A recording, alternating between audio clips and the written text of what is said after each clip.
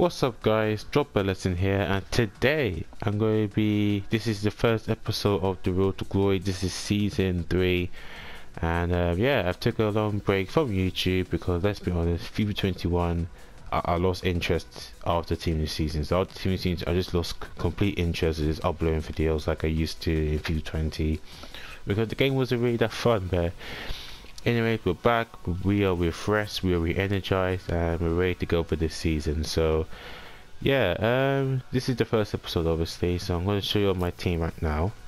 This is how it's looking right now. It's a La Liga slash League slash, yeah, La Liga and League so far. This is the starter team we got right now. This we'll have to do at the moment because we haven't got as much coins, but hey, Monday we're going to be having 4,600 FIFA points on Monday, so we're going to be using that for drafts and some of it on packs as well. I'm not going to show you the tactics because I'm still learning to play the game. And yeah, my record right now, I played about, I played 6 games so far. I won 5 of them, only drew 1, so currently undefeated. And division rivals were in division 9, as I'm going to show you right now. So division rivals have changed, so you need 1,500 rivals points to qualify you for the champions players. I'm going to explain to you in a minute. So obviously, if you win a game, if you win one game, you move up a rank. If you lose, you move down a rank unless you reach a checkpoint. And obviously, if you get like a winning streak, then you can progress further into division. So we're hoping trying to get to at least division 8. That'll be very nice to get.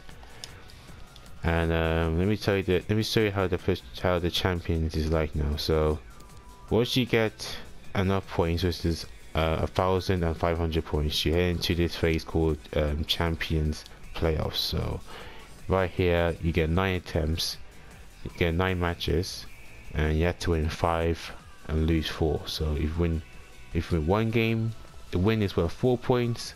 If you lose, you get a point. So you want to reach towards here.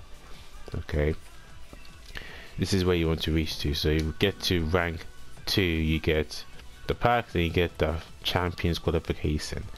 Now once you qualify for the playoff, manage to do one of the playoffs, then you reach to this stage right here. So it is a points-based system. It is now 20 games, it's not 30 games, so that's actually kind of good for most people, myself. And it's a points-based system, it's not about wins. So a win will get you 4 points and a loss will get you 1 point. And honestly guys, if you want to do really well, then if you get 16 and 4, then you probably get the best award. So you get 3 player picks out of 5. So this is like elite 1 rewards slash top, yeah, elite 1 rewards. You get to here, see the packs become different. You get 2,000 qualification points, which means you still have to play the playoffs. So no matter what happens, you still have to play playoffs. So yeah, that's how it looks like. And you can see right here where like that's the qualification points you need, 1,500. And I might as well talk to you about this game as well. So far what I've now played, I played the beta and obviously played the 10-hour early access. Literally skill moves are not that effective, so you can't really cancel too many skill moves at all. I try and cancel it in the beta, like the Berber spin cancel, the Lakuhita cancel. I can't cancel. I just cannot cancel. Goalkeepers are just overpowered as hell. Okay, they just save every single shot that comes at them. I don't know how they do it. I mean, I know that goalkeepers need to save shots, yeah, but it's come on now. I'm trying chip shots, one-on-one with the keeper, still saves it.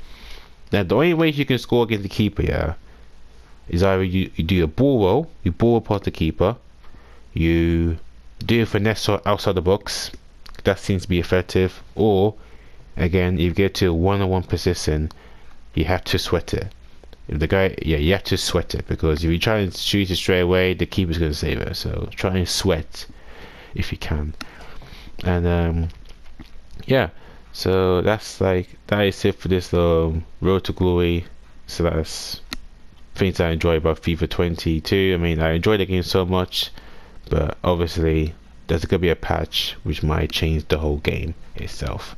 So this has been Drop a Lesson here. Comment down below how you guys are finding FIFA 22 so far, and there'll be more videos coming out. So yeah, take care and goodbye.